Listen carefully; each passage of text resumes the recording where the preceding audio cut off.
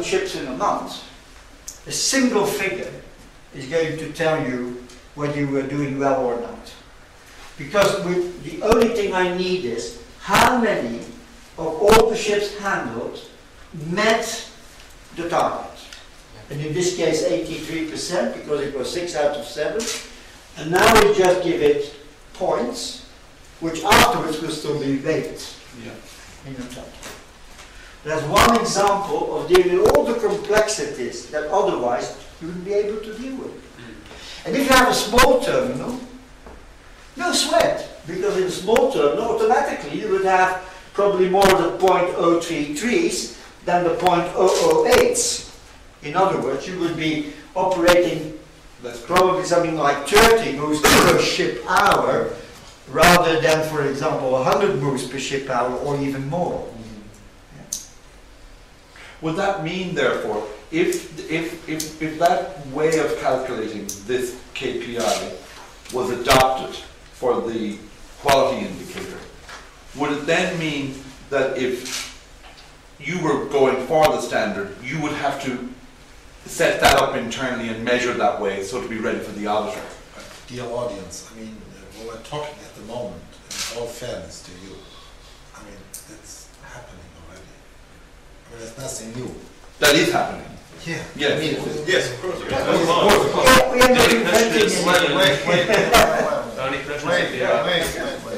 mean, there's nothing new.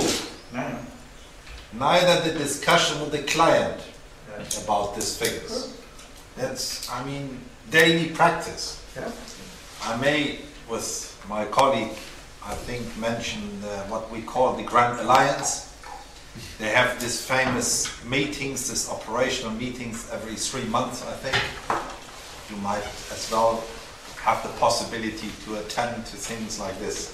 Okay, this stuff here is done. I mean, every 3 months, every terminal in the whole world, I think it's 120 terminals, they do this, I mean, on a quarterly basis. So, let me finish on that. So that's what it's absolutely normal. It doesn't give you any idea whether the terminal is good or not. And I mean it. Yeah, not the only so. point is whether you can improve this famous figure of 30, 120 moves per vessel working hour, like we intend to call it. Now there are different measurement points to get that thing moving, and that's the idea where we have to go to. If you want to have KPIs, I mean nothing new. So, but get KPIs. Let's see what are the real points that things are not working the way they are, and that's the daily doing what we are doing every time. I mean, there's a ship coming in, a beautiful modern 9,000 TEU ship with 3,000 moves, and she has cones, semi-automatic, which are not working. And what are we going to do? 120 moves an hour? No, you're doing 60. Huh? You get red-faced, you call your client, you tell him, pay. Yeah. And then he's going to move, correct? So the next meeting, this thing is going to be a red alert. So he's going to change it, spend another $2 million to change on his bloody vessel this famous cones. And then things are moving again. So the KPI in between the clients is there and is working. So what I'm trying to say is, I mean, we have to look into what for do we need it. I mean, I'm not against the standard. I have no problem with that. And let's have a worldwide standards, worldwide KPIs, but let's look into each and individual need of a client. What does he really want to know? And there I'm following you. Yeah. If the Aldi wants to know from me whether I'm a good terminal or not, it's a completely different answer I'm going to give him, as if I'm talking to may I say, Hapag-Lloyd, it's not on the table at the moment, but okay, any other shipping company. Because they do want to have a completely different information from me. Or the port authority. The gentleman sitting close to me, he's asking me, different question altogether. If I may say, I am building the quay wall, port authority. Now you tell me whether you're doing 1,200 TEUs via each lane meter or 2,000, or 2,500. If you don't, just hurry up. That's what he's telling. So, you know what I'm saying? So, what I like your arguments, absolutely, I'm following you, is that for each and every client there's a different answer back on KPIs, and we should really discuss about the different KPI. What is reasonable to whom? Because he's not interested in productivity. I mean, he wouldn't even ask me. He said, "Yeah, nice." So he put it for the press. We put the PR department. What you are telling me about this famous port or whatever. I mean, we have a PR department as well, like you have. I mean, the lady sitting here. I mean, we are feeding her, Mr. Gosler and myself. We're feeding this PR department with all fancy figures, just to make people somewhere jealous. Maybe but that's just one of these, please. And you must be very well aware that our primary customers, the shipping lines, they all have this also. Yes. They have their own benchmarking towards us. They know very well how they judge us and what they can expect from us. Yes. So it's really the point, who needs what. Agreed. But would it be to say that all the elements should be in the standard? It's the diamond point. The diamond is you can pick up the diamond and look at it from any perspective and get what you want from it. It's how it embraces all of these pieces. But let's get down to the bottom line. We're all here to make money, right? So let's be straight about this, right? It's a good idea. Because if I could write a check for 10 million, if I could write a check for 10 million for everybody now, we'd gratefully retire and say, I like logistics, but not that much, right? But I'm retiring, okay? So the point is all about show me the money, right? Okay, so let's get American about it just for a minute, right? The bottom line about it is this, right? You come to Grommansha Lloyd and it is a shop. It's a shop where you can buy things. It's not like, you go into the shop and you say, hello Mr. Grommansha Lloyd, I'd like to buy CTQI1, which is the standard for measuring productivity, or I'd like to buy CTQI2, which is the standard for measuring how customer connectivity. Which standard would you buy if we only had two for sale? I put it to you, sir, you wouldn't buy the productivity standard because you don't think you're going to learn anything new in it. We're going to show you that and all that stuff, and you're going to go, oh man, I thought I was going to get something new here. The standard that you want is the standard which tells you what your customer's customer wants. That's what you're after. You're trying to build market share. CTQI2, which is the connectivity standard, as opposed to CTQI1, which is the productivity standard, is more marketable, more saleable, and is a better bet for Grommansha Lloyd to develop. I promise you. If they go and try and teach you how to suck eggs, right, in CTQI, they'll have a brilliant standard that'll take forever to work out, and everybody will say, but I know it already. Yeah? So it's no good to anybody. There's no market for it, right? So the point is, we're here to develop a product that flies. That's it. I'm not here to develop a product that people go, I'm here to develop a product that flies. That's my job.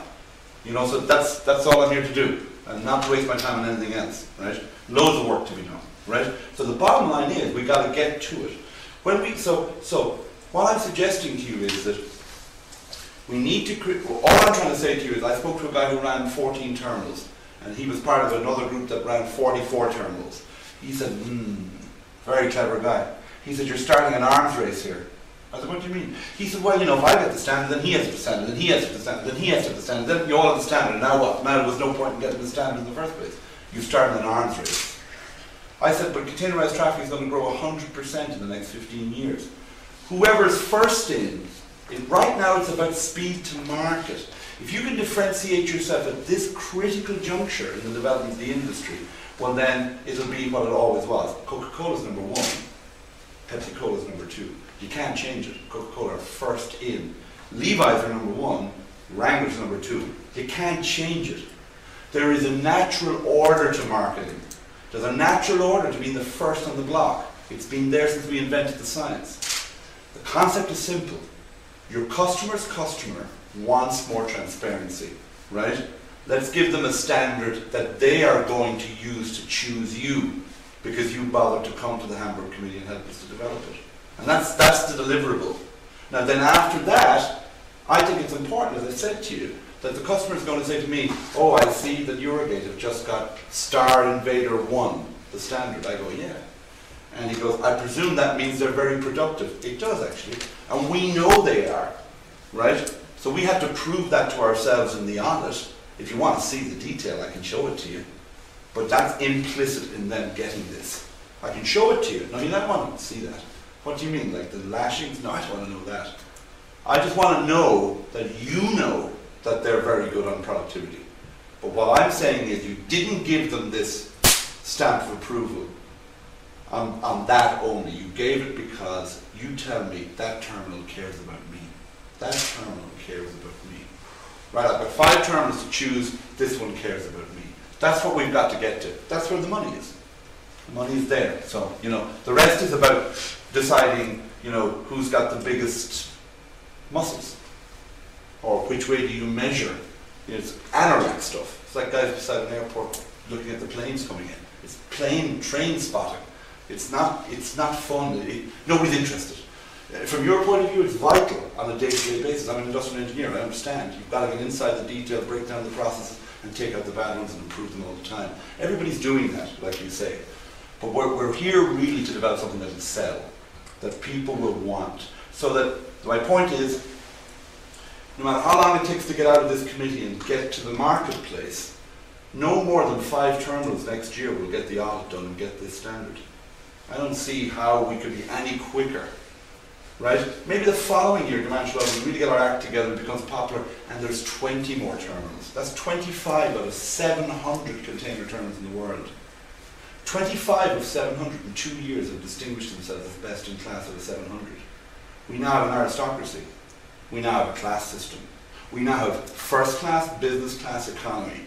Right? So, for as long as you can be the early adopter, before we start going to 50, 100, and 200 terminals, it's the place to be. That's what we've got to get to. That's what the whole thing is about, really. So what I'd like to be able to get down to is, and I agree Gustav's point, I think you have to have all this stuff in there, right? Implicitly, those KPIs have to be in there. So when the auditor comes, they can guarantee productivity, right? But what we should be really trying to understand today is what the shipper is looking for. And that's what we brought Steve in from the States. We're trying to get to this. We're trying to get to, what do Eurogate do? What are you particularly proud of at Eurogate in how you give confidence to the 3PL shipper community? What are you proud of? What do you think? I'm not going to tell you. Okay. But because the audience doesn't really call for it. Yeah. But I don't think that my colleagues here from the terminals would do different or doing visibly different. First of all, you mentioned quite clearly that the Port of Hamburg in total is having a marketing capacity, and its marketing tools, indicators, they don't name it KPIs yet, but they could, of the Port of Hamburg. So does the Port of Antwerp, Rotterdam, wherever, nothing fancy. Hong Kong, Yantian, maybe, I don't know. I haven't met the people from Yantian yet lately, but I suppose it's happening as well. So there is a marketing against, obviously, the customer's customer. And that's normal. You're talking to the 520 biggest clients in your port. If you know them, right? You should know them. Otherwise, you're in the wrong job, right? So still, I believe, first of all, now we have a lot of it already. Let's put it this way.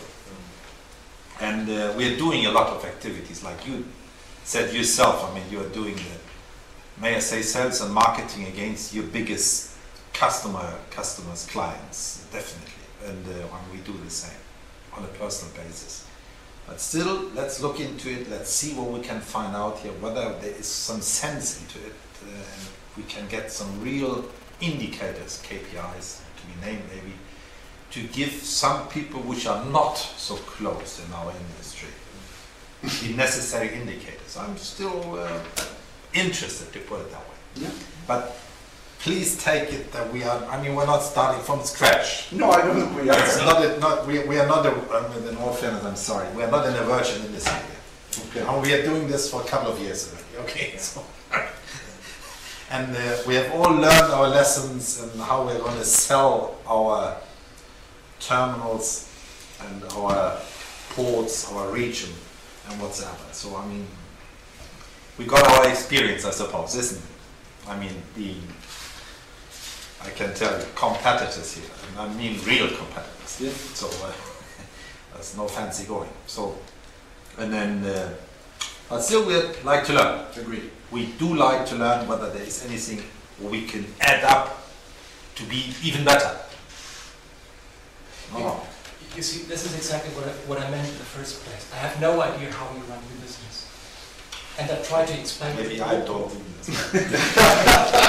And what I tried to say was, what we can add to your business is the ability to analyze and put that together into an indicator standard. That's the only thing that we can offer to you. Mm-hmm. And the key thing is the collaborative thinking that we would like to achieve. And that is the question, if you would like to go for that. I mean, of course your competitors are on the table, but you are better performing than others, and that may be just the market advantage that you're seeking in order to demonstrate that to your customers. And we could be the mean to do that. This is why we're here. Yeah, I got you. I mean, I got exactly what you mean, but don't worry.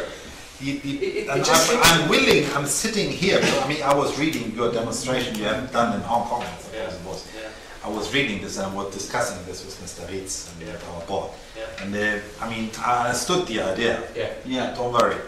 The point is whether or not we are willing. Yes. We are willing to really go as far as to look into such a thing. Yes. For the time being, as I indicated from the very beginning, I said, yes, we are willing to participate in developing such a thing. If we promise this to you, why not? How long? And let's see how far we That's go. okay, and then let's see how far we're going to develop the whole thing. Yes. So it's not that I'm saying, I mean, it's all nothing new and we are not going to learn out of it and so on and so on. No, that's not the point. Let's see whether or not we could agree on certain standards, certain KPIs, which we feel are good to really measure the industry. I have no problem with that. Yeah. Whether we were going to be participating in as much as giving the Germanische Leute the possibility to do it with us as Eurogate Group, it's a different story. Would you understand? Therefore, I'm saying here as a constructive member of the group, and I do like to be understood as such. Yes, so to see really whether we could come to such a thing. This is what we are interested as Eurogate Group in total. Very Thank you. But it's exactly what happened also in the Cool Chain Association. You both participated, and we got a good standard. Lots of people are going after certification, but you need not to go after certification only because you are contributing for the standard. It's clear. No, I mean, we do this on RFID with a lot of other people. I mean, you know that very well. I'm working with two other groups and developing standards on a worldwide basis for whatever. That's nothing fancy. So we do like to participate. Clear? Yeah. We do like to get this thing forward. Whether or not it ends up to really qualification or your certificate, it's a different story. But we do like to have some ideas on that. Therefore, we do like to. Thank you. Very fair in that. Yeah. So likewise, Henry. I mean, that's the way we also in the group have taken the position, and that's clear. We're not saying that we exactly the same point as you're saying, but we are interested in understanding if this is possible. We believe it's necessary, but we know that everybody believes it's necessary, but nobody knows how to do it. So if the process is going on, we'd like to be part of that process as well. Perfect. And let me add one thing. We are sure that we cannot sell anything to you if you don't like it. Yeah, sure.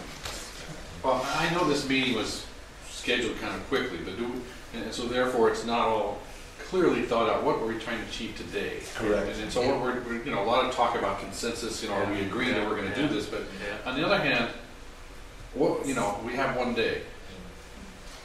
Out of this comes a plan. Actually, there's already kind of a plan. There's a series of 5 meetings, 5 days, and and at least that's a thought. But a lot of that depends on what we come up with and what the idea is. Like who's at the table? Who needs to be brought to the table? So, I mean, is this kind of a planning session that we take a look at how this all moves forward? What are we hoping to accomplish today? okay. Right? I mean, obviously we have to reach some consensus to start with. But Let me try to describe it. Kieran also wanted to produce a white paper to the industry, And well, there should be some more flesh to the points, and that is the reason why we try to get a meeting together already now, before the white paper is going out, in order to get some ideas how the standard really could look like. To get a brainstorming session with one of the major players of the industry off the ground. And this is what we should try, to my mind, today. So I would suggest that we use the afternoon to get in a brainstorming our ideas out, what KPIs we need, what procedures we need, what should be measured, how the benchmark should look like, in order to make it a valuable instrument for the industry. I have a suggestion. Just maybe this will help you also understand on the, I guess you want to have a long-term view of what will be scheduled, what sort of agenda will be discussed, and at least if we can get that sort of agenda that also placed today, instead of really going deep dive on the KPIs. I think obviously we're not going to have that answer today here, but at least if we can say, okay, 6 weeks down the road, or 8 weeks down the road, we will have that meeting. These are the things that we'll look into the meeting. After that, then there will be another date, and we all put on.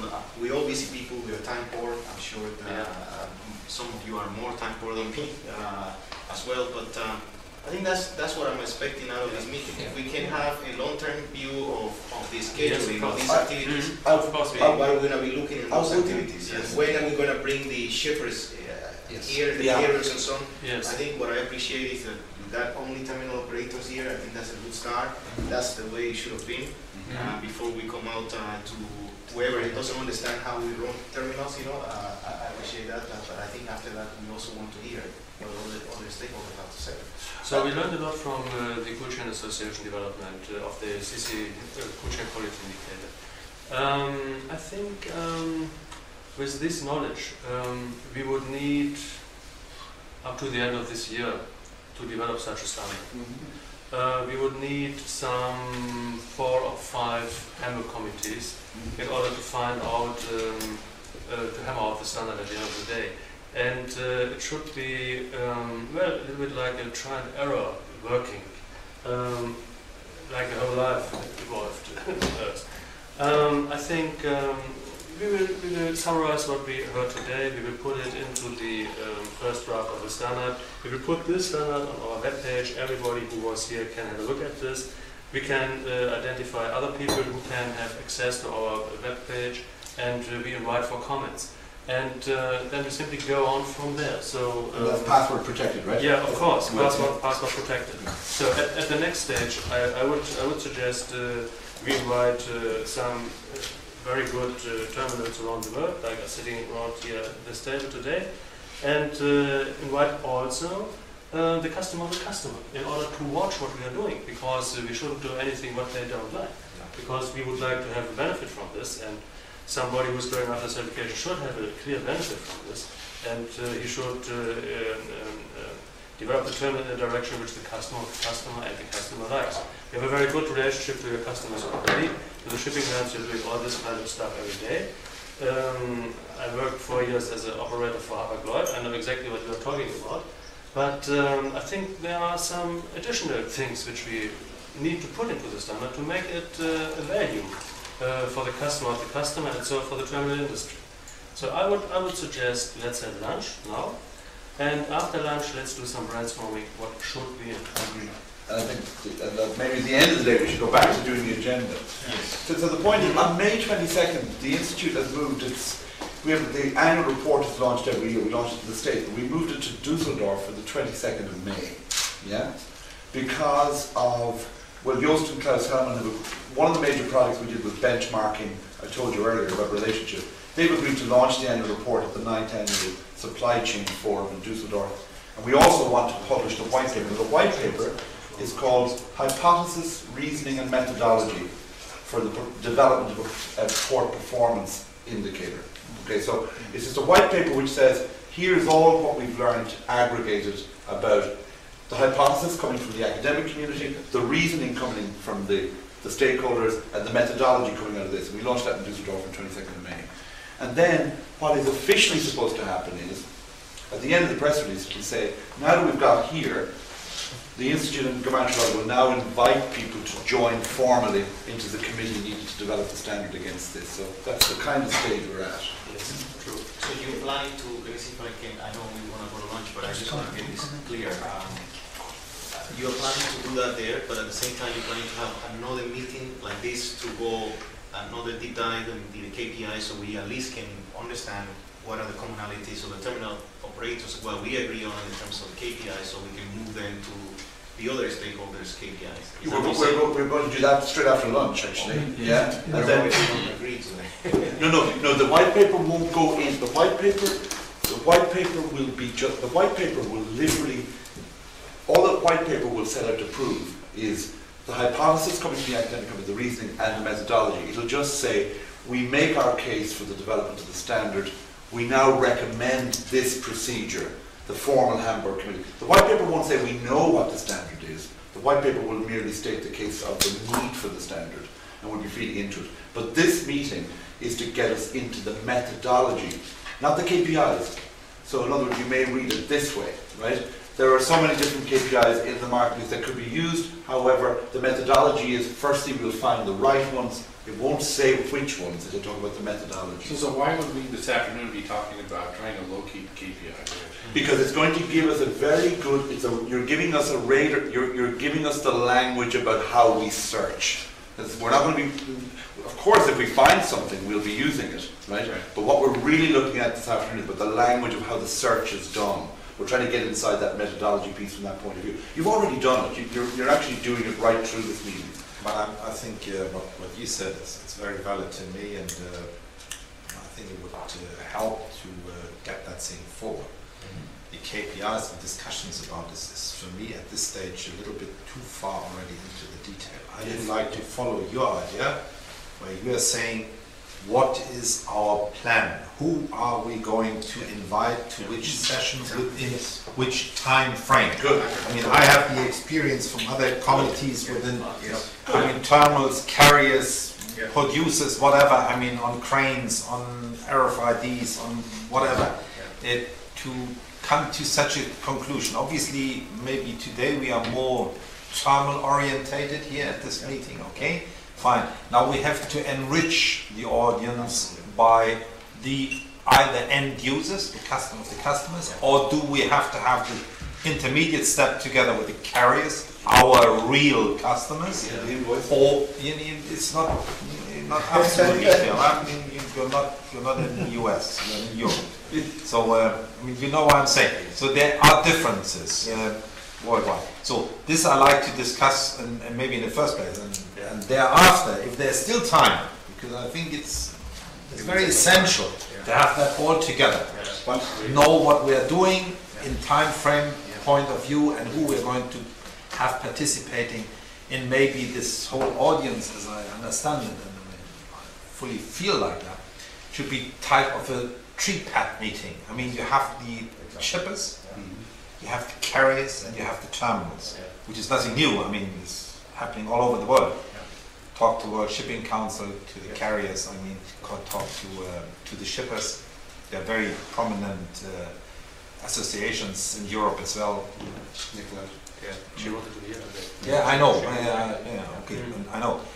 And all those things. So we really know what we are looking at. And thereafter, if time still allows. Okay, fine. Exactly. Is that all right? I think that's good. That's what I was going to say. I wouldn't even go into the details of the KPI. I mean, when we had all these dinners that you made around the world, Antwerp, Hong Kong, Los Angeles, we already collected some ideas, and people always come to a point where they say, okay, now we want to see some kind of proposal. How should it look like? Because it's very hard to just to think to